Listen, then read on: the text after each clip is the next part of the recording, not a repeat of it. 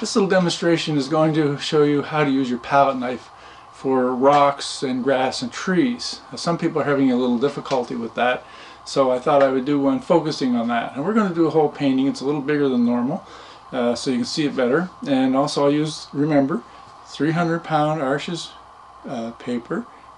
I'm using hot press, but medium is the easiest to use, so cold press or medium.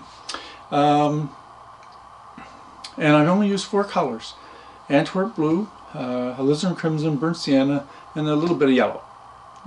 So those are the 4 colors that I use, and you'll see how we go from start to finish. It's a little longer than normal, and but anyway, I think it'll help you use the palette knife.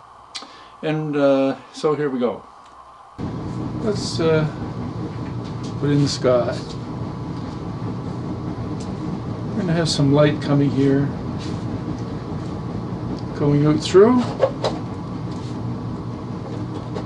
Remember, always start outside and work in.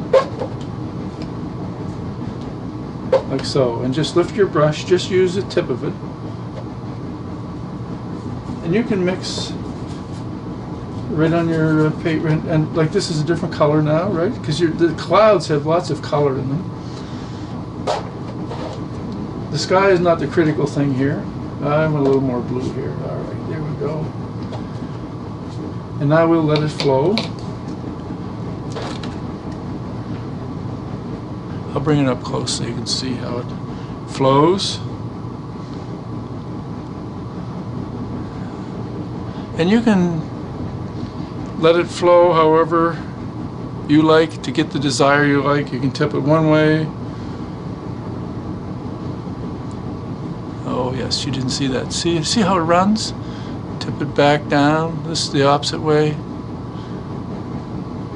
And back and forth.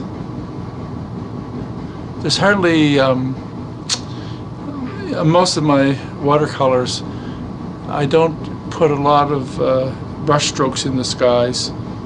It's mainly a few sweeps here and there, then let the paint flow and you get all kinds of nice effects. And if it's too dry, like this here, I want it to run more, just give it a little squirt. Make sure you have a good squirt bottle. And look, see it run now?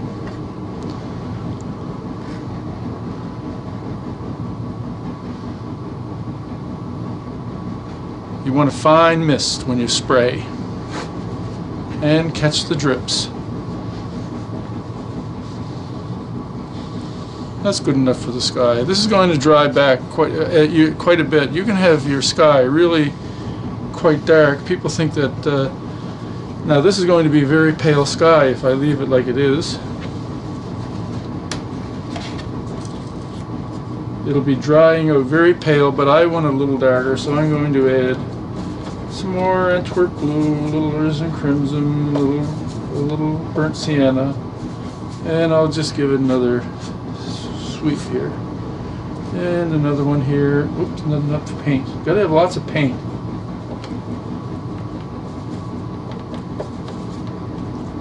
And we're going to make these brush strokes a little more, a little on the pink side. We'll just leave that. Collect the drips.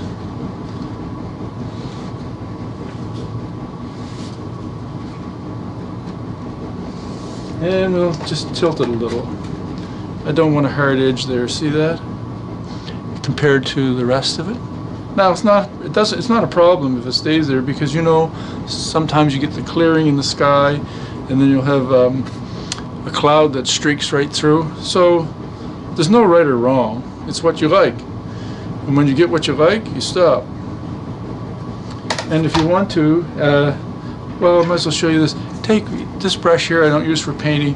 I just use it for fixing things. Like I'm going to get rid of that sharp edge right there. See if I go like that? See how I got rid of that? Now you make sure you clean your brush before you go sweeping again, because if you don't, there's paint on there and then you put it in a light spot and you're going to have a big problem. Okay, so there we go. Clean that out. Now I have my brush ready for the next round. Now I'm going to wash my brush out because I want to use some yellow base down here. And how's it coming? It's a little dry down here, but I'll just get that. I want to give that a little squirt. Oh, I don't have that up in the right position. There, I just squirted my paper down here because it's a little dry. We'll just let that run up there. This is not the critical thing. Now I'm going to add some yellow, orange, because I want this to come through after we do the with the palette knife. And then I'm adding some brown matter. I love brown matter. Now anybody that lives where you have the fall colors, and see I'll have this winding in. There's I'll leave this white so you wind in around. Anybody that lives where you get the fall colors in Nova Scotia, we get the huckleberry and blueberry bushes, and they leave beautiful colors. Now I'm going to add some alizarin crimson up here because that's where along the edges you get those huckleberry and blueberry bushes. Oh boy, when the frost hits them. So we're going to leave that. Now we're going to put in the trees. So I'll use my burnt sienna and my Antwerp blue. That makes a nice green for my trees. And all that's just flowing. You see this is flowing, it's running down. Now if I turn it sideways we get rid of that, but I'm not worried about that today. I'll leave that. And I'm using my nice, this is an 1.5 inch brush. Now watch, you just paint your trees in like so. Just some nice strokes like so. We can make those higher. I need more paint. Going to leave some light so we go through the Hogarth curve, right? Now if you get too blue, that's alright, don't panic. Just take your burnt sienna and add right on top of it. Look. That's the beauty of a big brush. And you can just remember up, so your trees, and don't swing out. Keep it straight, or if anything, swing in. And see, look, it just flows beautiful.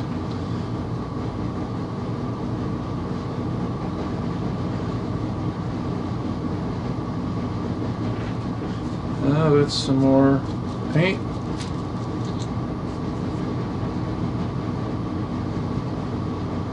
Make sure they're not soldiers. I tell you that enough times. And don't make all the trees the same height. Make some higher, some lower. Remember, the lower it is in your foreground, that means these trees are closer than those. So they should be higher. And I want to make the trees on the right a little bit taller. And this one's not so great, so we'll just fix him up, just straighten him up like that. See? Like that.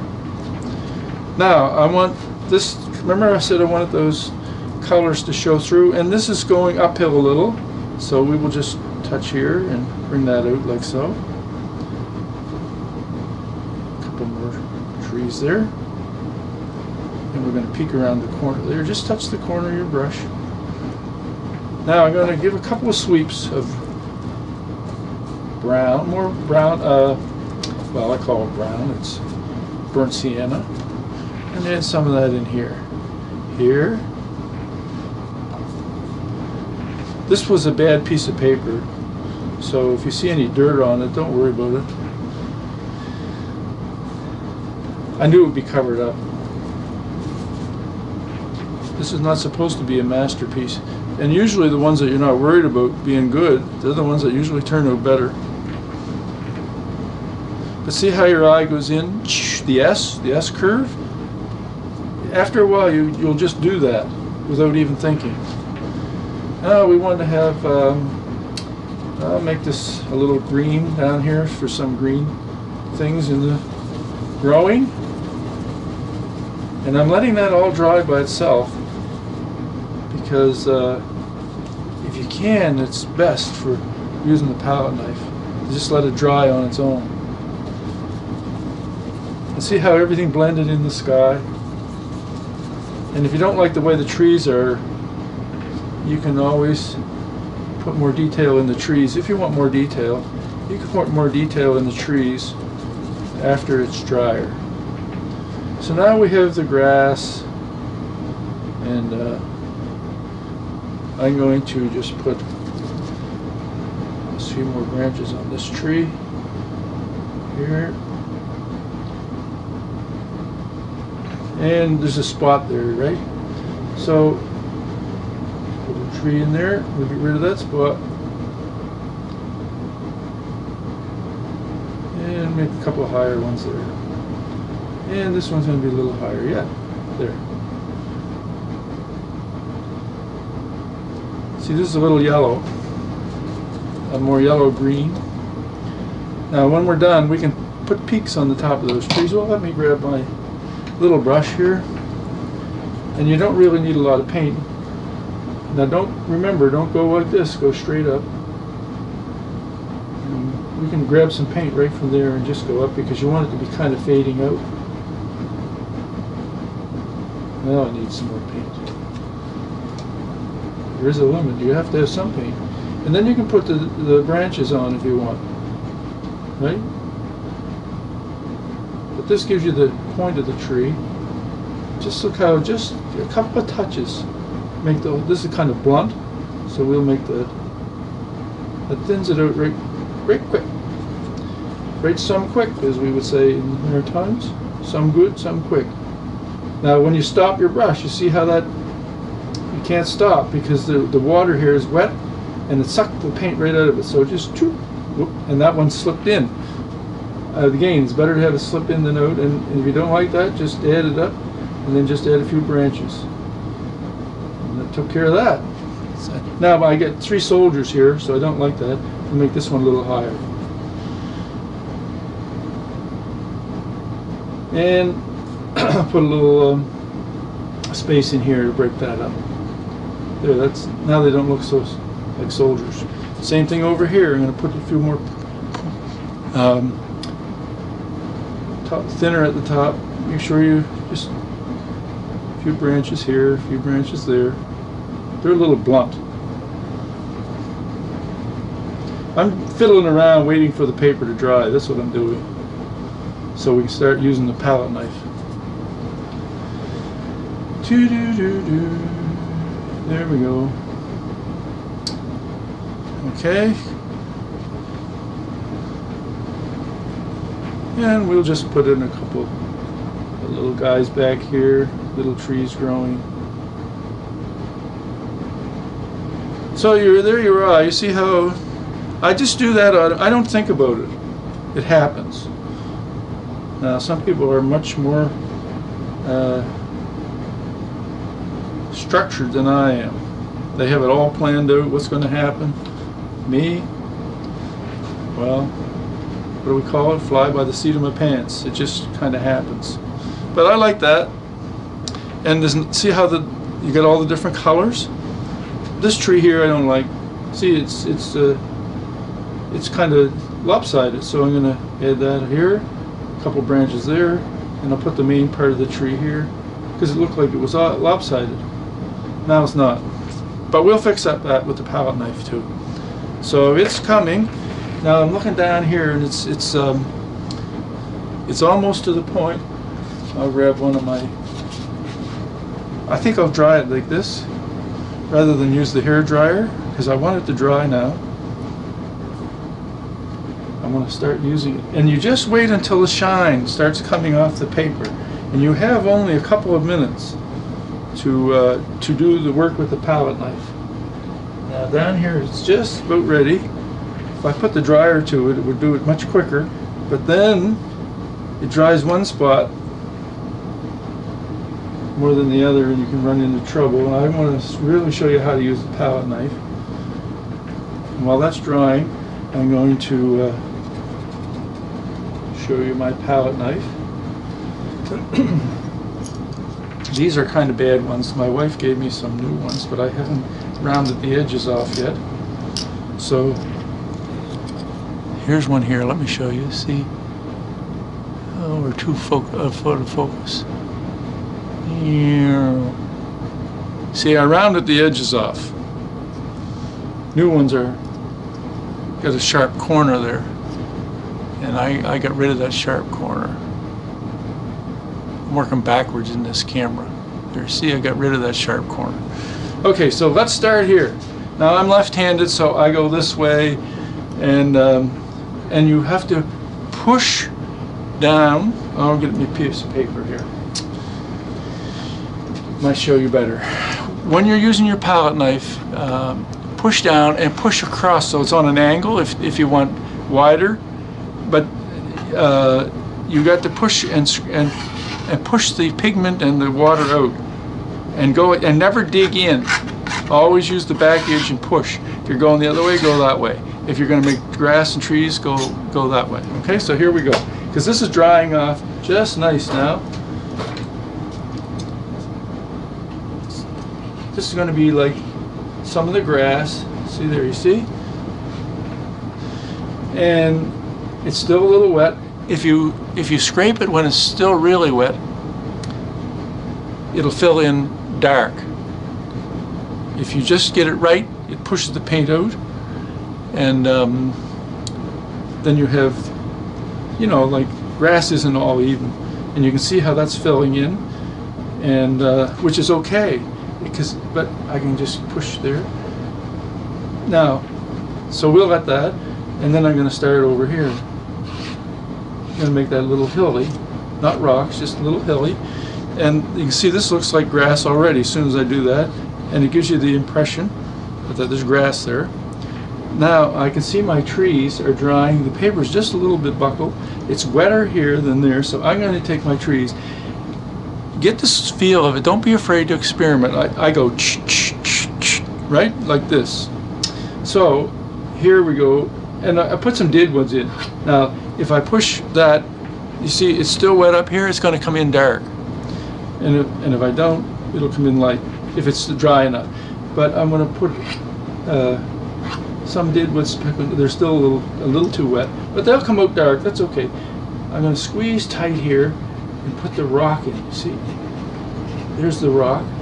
Now we have all kinds of colors underneath, which is great for the rock, right? And the smaller one here, and we'll leave this stuff underneath, and we want some rocks over here, big rocks. Be careful you don't make them all the same size, same shape. It's easy to do, and you can just muck around with it. This is still a bit wet there, and see how that filled in? Well, we're going to have to push that out again. So there's, you can see the rocks, and if you want another big rock back in there, you can just put them in there. More rocks. See how nice and easy that is? And let's put a couple more back here. Now that's looking more like water than a path, but we're not going to mess around with that. Now, still a little wet. I'm going to use my dryer now, right down here.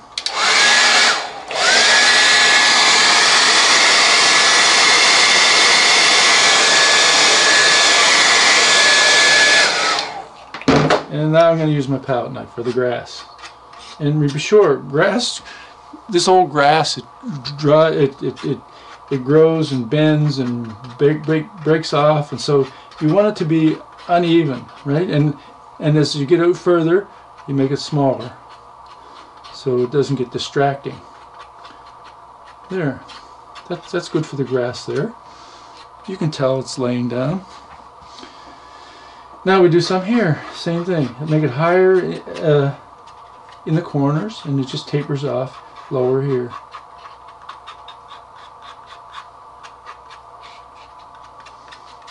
And then we have grass growing around the rocks, you know, underneath the rocks.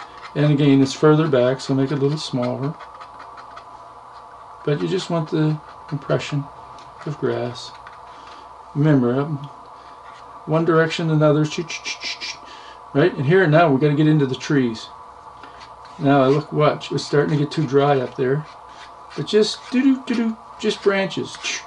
And don't be afraid to experiment. Don't be afraid of it. You'll get the feel of it the more you do. You just want it to look like branches, because you know branches don't grow all nice and even. And here, look at this. See, there's a good, perfect. And some old deadwoods there. We could have some branches hanging off them, like so. Little ones down here, and a few. This is almost too dry up the top, but it's getting there. See, just woods. Study the nature. I mean, we grew up in the woods. Well, in our backyard, up over the hill. And some of these now lean out. They're old, hanging around the old deadwoods, and leave the stuff in the back. There we go. And we're gonna have some more grass here. This turned out not too bad. I'm pleased. Sometimes they work, sometimes they don't. Okay. There we go. I don't know what else. It's time to leave it. You know, you have to know when to stop. So I'm going to dry it, and I'll be back. Now remember how I said things dry back, and look how much it dried back. Now we're going to add just a few little details at the top of the tree so you can see them. A few more branches. Now remember, in the trees are round, so when you're looking through the tree, there's thicker branches because you're looking through the center, and on the outside you can see through them better, and in the center you can't because you got both sides and the trunk and all that good stuff. So you can add a few more details now if you want, but don't overdo it.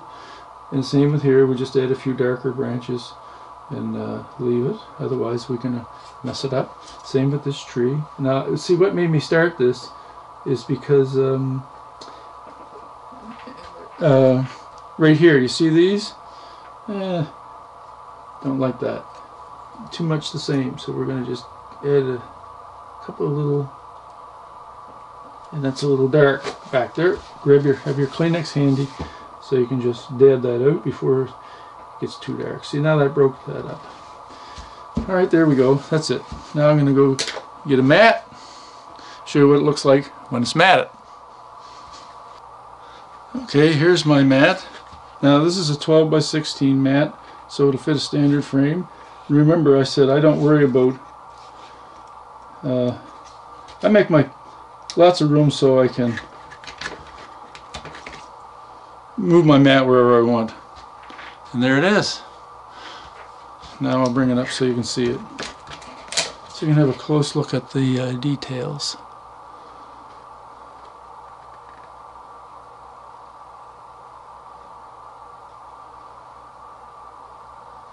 So don't be afraid to experiment, and I'll tell you, if you want to, if you're afraid of wasting paper, get some acid-free 4-ply mat board and play around with it.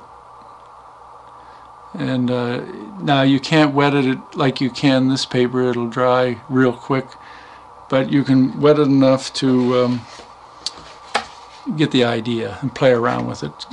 But there's nothing like the real paper, Arches 300 pound, to give the results. Nothing else will work the same. So I know it's expensive, but you can use it both sides, and I suggest you do little paintings like 5 by 7s, and then you don't waste your paper and you get the feel of it. Then you can grow bigger sheets later because you know how it all works. So again, thanks for watching, and I hope this has been beneficial to you. Catch you later.